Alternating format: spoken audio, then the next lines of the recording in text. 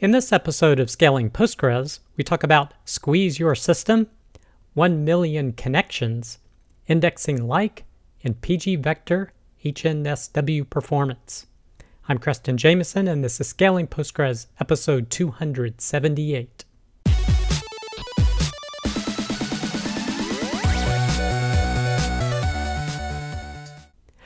All right, I hope you, your friends, family, and coworkers continue to do well.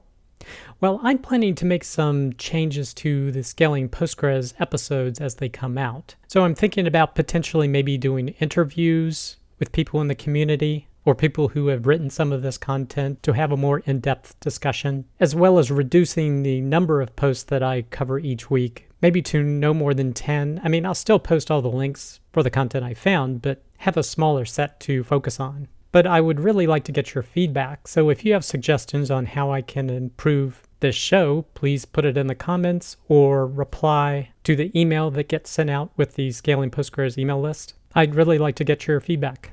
But for this week, the first piece of content is squeeze the hell out of the system you have.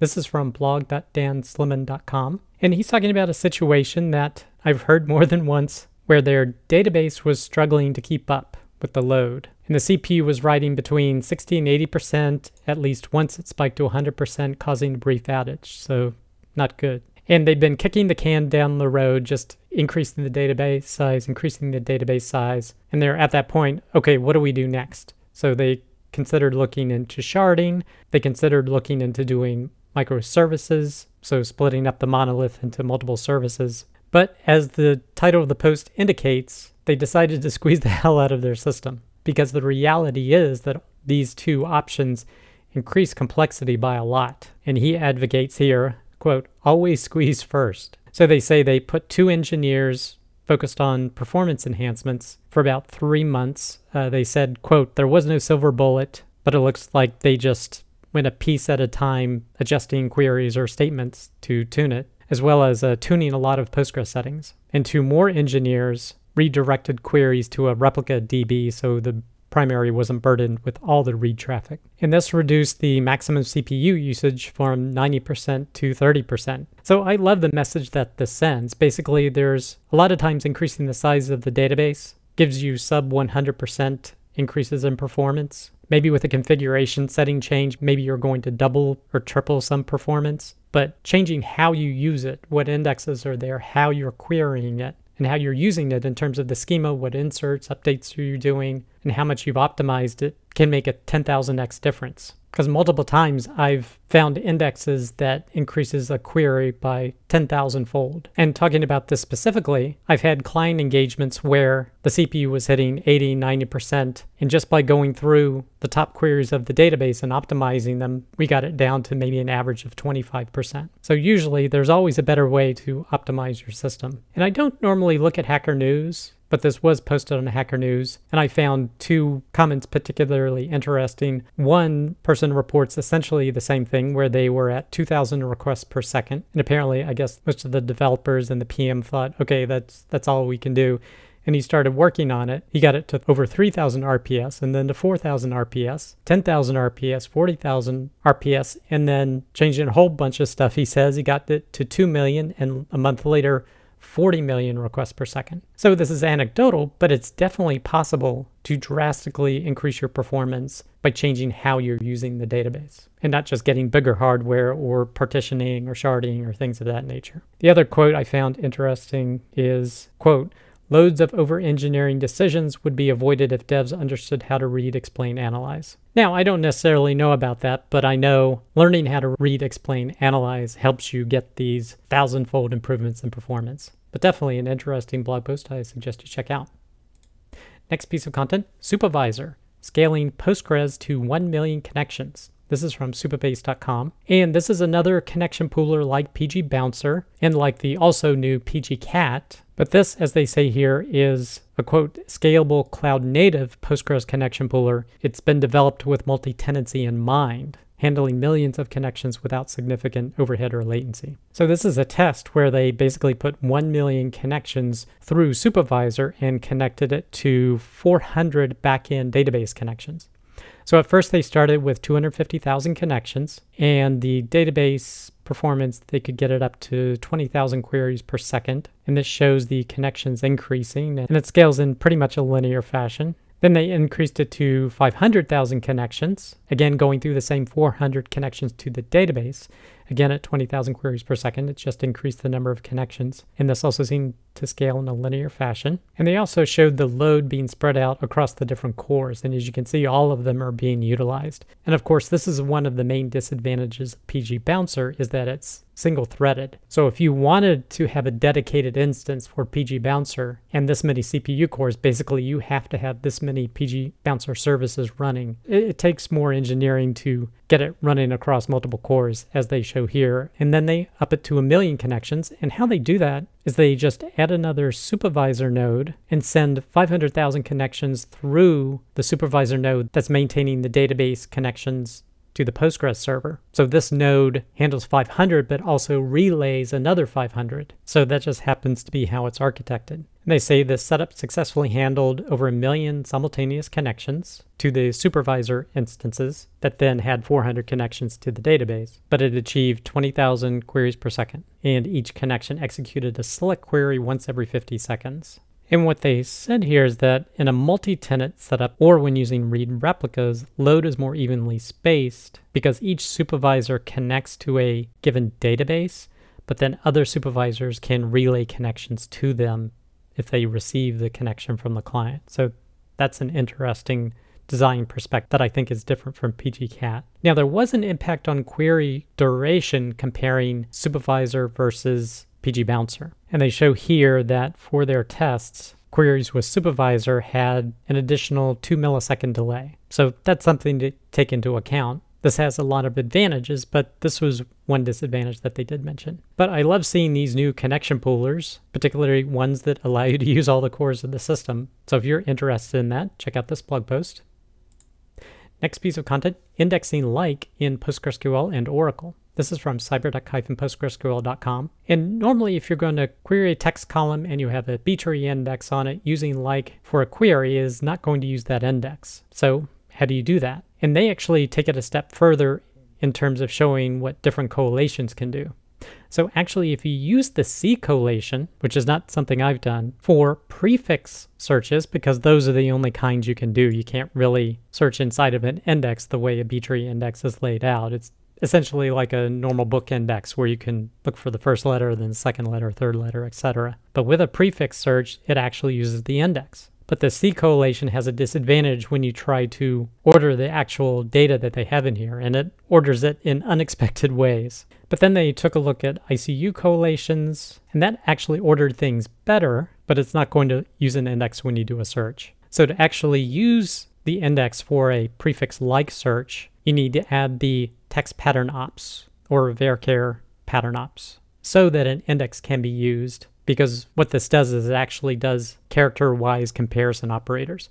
So they match character by character to find the correct entry in the index. Now they compare it to Oracle, and even though Oracle has some advantages, they have some big disadvantages that they list down here. And I'll let you read the post to understand it, but he's basically saying that from the Oracle options, you either get a correct result for order by and a wrong result for like using a particular correlation, or you get a wrong result for order by and a correct result for like using a different correlation. And he wasn't able to find a way to have an index support being able to do a query that tries to get you both, like you can in Postgres. But if you want to learn more, check out this blog post.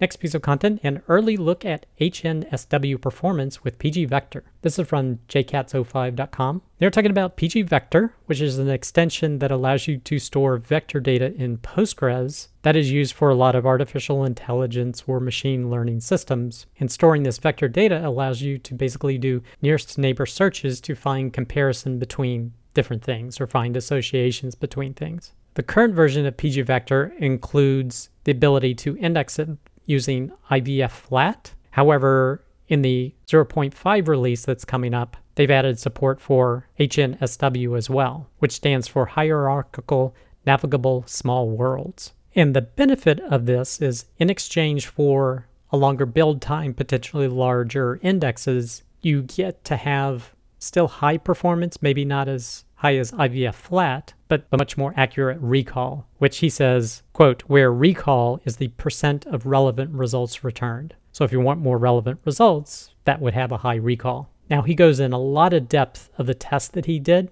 and he emphasized that this is one point in time from one commit of PGVector and one version of all the different software to put this together. So take these results with a grain of salt, but it gives an indication of how this new index could be beneficial. So he is using a approximate nearest neighbor search benchmark for Python, and he's run that and shown results similar to this. So the y-axis is queries per second, so how fast it can do the query, and then recall is on the bottom, so how relevant the search results were. And you can see the PGVector HNSW, the dark blue, seems very accurate or have a super high recall. It may not be as fast as PGVector, but it's a little hard to discern what point matches up with each point in each index. I'm assuming these are different steps of the benchmark, but I'm not quite sure what each dot means. But HNSW gives you very relevant results in the search and still pretty quick compared to previous versions in the red here. And he used different data sites in this test. The further results show basically the same thing. Greater speed for the IVF flat, but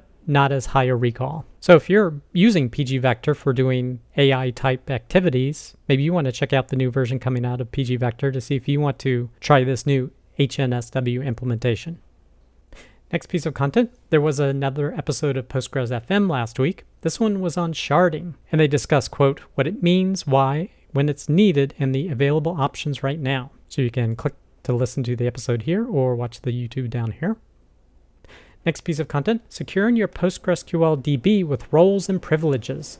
This is from rlopezz.com, and there's a rainstorm in the background. Sorry if you're hearing that, but I can't really stop the weather. So this post starts at a very basic level and builds up to explain to someone who's new to using roles in Postgres on how to set up a role-based system within Postgres. Because previously they were using the Postgres user, changing the password, and that's what everyone had access to. So essentially no role infrastructure set up. But here they explain what are roles, what are privileges, how they decided to set things up to architect it to reach their SOC 2 compliance. So if you want to look at how they set up their system to achieve their SOC compliance for permissions in Postgres, definitely check out this blog post. Next piece of content, fun with PostgreSQL Puzzles, recursive functions with animations. This is from crunchydata.com. So this is actually day 19 of the 2022 Advent of Code Challenge. So if you want to learn how to do that, check out this blog post. Next piece of content, how we reduce downtime by 100x. Supplementing pgBackrest with EBS snapshots. This is from timescale.com. And here they're talking about using EBS snapshots along with pgBackrest to do some of their backups and potentially restores. So they were talking about 100x. So what they were doing is that in the event of an upgrade, they would do a full pgBackrest backup after that upgrade so that moving forward, they could use pgBackrest to do the restore. But that meant a lot of downtime because apparently they didn't bring the system up until that full backup was done. So what they started doing instead is taking an EBS snapshot, and that happens very quickly. So they did the EBS snapshot, brought the system up, and then they started the backup that would be completed later. So they're still using pgBackrest, and they said they don't plan to get rid of it, but they're just adding snapshots in certain areas to help give them additional benefits. And I've actually worked with a client who have chosen to use EBS snapshots as their main backup solution. Now you can't do point-in-time recovery doing that, or it would require some additional work to do that, but they've been happy using the snapshot solution. So if you want to learn more about how and why they've done this, you can check out this blog post. Next piece of content, how an AWS Aurora feature cut our DB costs by 90%. This is from graphite.dev. And they're talking about how they have a very high Aurora bill, not necessarily because the amount of data that they store, but because of their super high I/O costs. So they have a lot of I/O happening in their application. But Aurora made some changes that actually adjusted how I/O intensive applications were costed, and they were offering up to 40% cost savings. But for this particular application, their cost savings were 90%. So if you use Aurora and it's mostly I/O heavy usage, maybe you want to check this out as well. Next piece of content, episode 6, highlights of Path To Citus Con podcast with Chelsea Dole and Floor Drees. So this is a blog post for the episode that they did talking about, quote, "You're probably already using Postgres, what you need to know." So this is mostly for developers. So if you're interested in that, you can check out their podcast. And the last piece of content, Balancing Act, Achieving High Availability with HAProxy for PostgreSQL. This is from hygo.ca. This blog post does what it explains, shows you how to set up HAProxy, having a primary and 2 replicas. So if you're interested in that, you can check out this blog post. That does it for this episode of Scaling Postgres. You can get links to all the content mentioned in the show notes. Be sure to head over to scalingpostgres.com where you can sign up to receive weekly notifications of each episode, or you can subscribe via YouTube or iTunes. Thanks.